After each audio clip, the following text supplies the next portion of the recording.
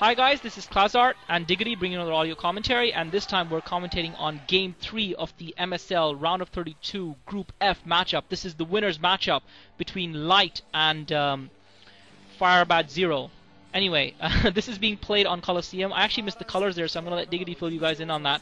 But both these guys had an impressive Game 1.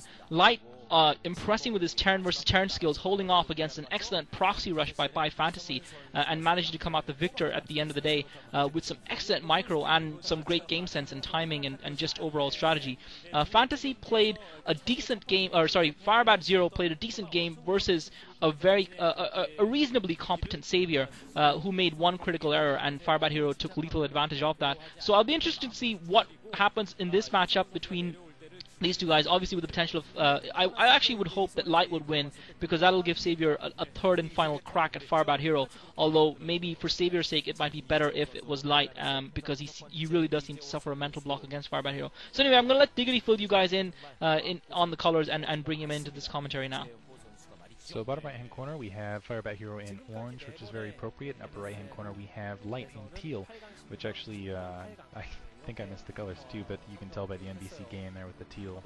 Anyway, because NBC game player Light. Anyway, but yeah, Firebathero actually, I thought he played a really strong game against Savior. I think he would have beat Moser, probably, maybe not Jadong, or maybe one of the really top calibers there at the moment, but I think he would have beaten most competent Zerg. I think he played an excellent game. In the meantime, it looks like a scout being sent out by Light going for the counterclockwise scout, so gonna come... Oh, actually, no, he's doing something interesting here.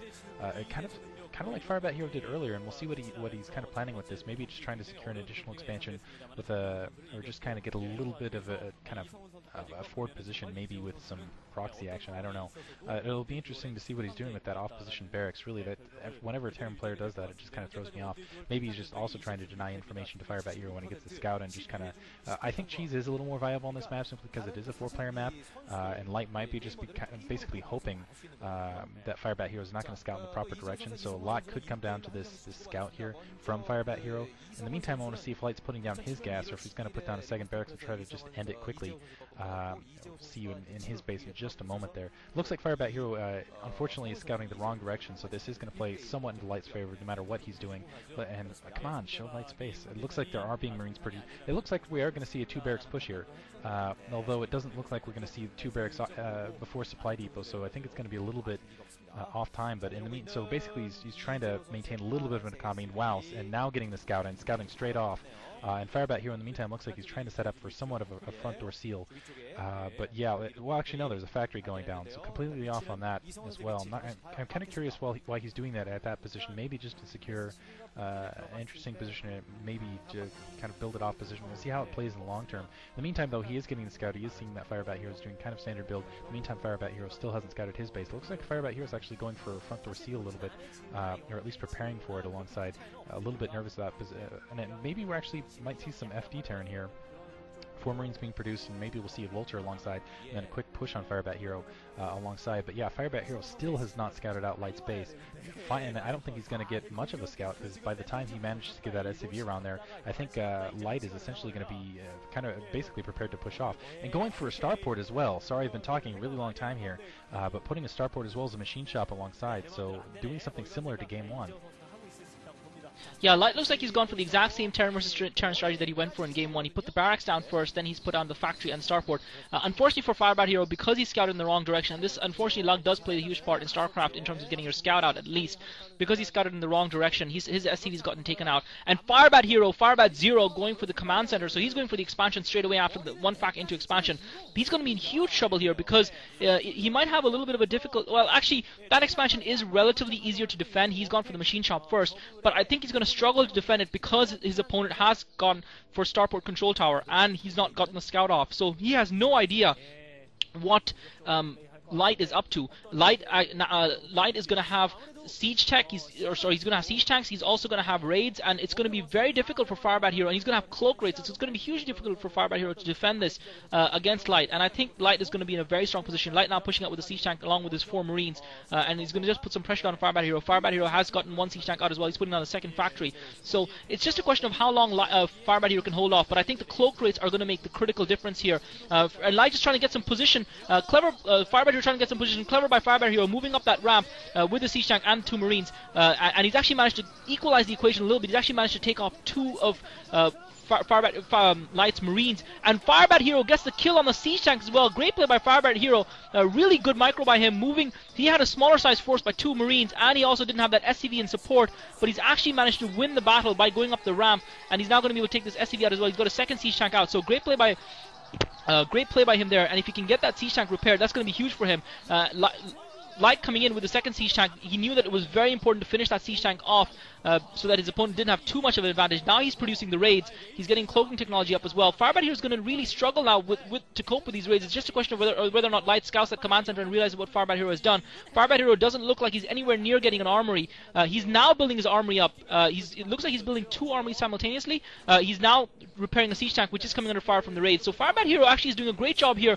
He pushed out with those 2 Siege Tanks and took the second expansion ramp from Light before Light could get up there, because if Light had established position there, then it would have been impossible for Firebat Hero to actually come back in this game, because Light would have been able to siege from above that. Meanwhile, Light has brilliantly used his bunker to seal off that choke, so using Firebat Hero's supply depot to his advantage, firing away that SCV, getting siege tech up, and really Light has a very small window here where he needs to do some damage to Firebat Hero, otherwise it's going to be pretty much GG. But Firebat Hero has managed to break open that barracks and push out his SCVs. So Firebat Hero looks like he's in a very strong position. Light's opening gambit, I think, has failed at this stage. It hasn't paid off, even though he's going to have the cloaking technology. I think he's going to probably come out. Firebat Hero's probably going to come out the victor here, I feel now, Diggity. Yeah, Firebat Hero, first of all, he's got that additional expansion. Second of all, Light, as you can see, he's got that barracks burning on that side. He still hasn't expanded. I'm not sure what Light was up to. I think he would have been better maybe going like a spider mine drop or something like that over the cliffside. But Firebat Hero got just beautiful timing, pushing up right when he needed to. Now getting the scout inside Light's base. As you can see, he's going to take down Light's barracks right there, which is going to slow down any additional factories that Light was hoping to produce with a timing push here. But Firebat Hero taking an absolutely dominant lead. With those Goliaths, he's going to be perfectly fine defending against these Wraiths. They are cloaked, but wow, and using them to spot here alongside. But as you can see, Firebat Hero is taking the critical position along that ridge side. He's going to take the height. Even with a fewer number, that's kind of what decided the battle before, is he got up into that fog of war, was kind of going up, was making sure he was pushing uphill. Wow, managed to stop stopping Light's command center from going up, which is going to set him even farther behind economically. But because he got cliffside, going back a moment, because he was able to go up there, that's what it was. He landed a barrack there, barracks there, I should say, and managed to produce a marine alongside. Everything going right for Firebat Hero right here, but he was able to get up and basically make sure that there was that miss percentile, and that can really decide battles. Ended up coming ahead because of that last battle, and still producing marines to harass this. Now he's going to have to lift that barracks out and pull it back. In the meantime, Light on the defensive, but just so far behind economically. It looks like he's just going to try to expand 2 bases at once, which is very risky, especially because Firebat Hero, he's getting his starport down. Firebat Hero he's already got 2 factories. I think he's going to take a technological lead. He's already got weapons 1, and he is pushing up now, and he's going to be in a very strong position, especially with all the positioning of that tech, as you can see, to kind of shell cliffside. And I'm not sure that Light's really going to be able to defend. This is really, I think it's really risky on his part to try to go for this double expansion at once. And I think additionally that Firebat Hero is going to scout it out with that. I think he's going to be able to scout it out with that floating barrack if he decides to. And I don't think, and he's also got contact. Keep that in mind. I don't think he's going to just let this happen. Wow, that's why he's keeping that barrack floating right there, is he wanted to make sure that Light couldn't land that barrack additionally. I'm sorry, couldn't land that command center additionally, and so he's going to delay mining there as well. So Firebat Hero playing a really excellent game. Now pulling some SCVs off the line, going to go in and try to end the game right now, and I think he's going to be able to do so. Yeah, Firebat Hero is in a hugely strong position. What Light was trying to do. Light actually might be able to just barely defend this. He's got 1 siege tank up next to his command center, and he is getting it repaired. Or actually, he's actually taking damage from a couple of SCVs. He needs to repair it. Firebat Hero, within shelling range of those factories, he's been forced to unsiege that siege tank, and he's lost the siege tank that he had siege. So this is going to be GG right here. Firebat Hero is going to take this game. He's going to take that command center, and that's it. He's now positioned on Light's.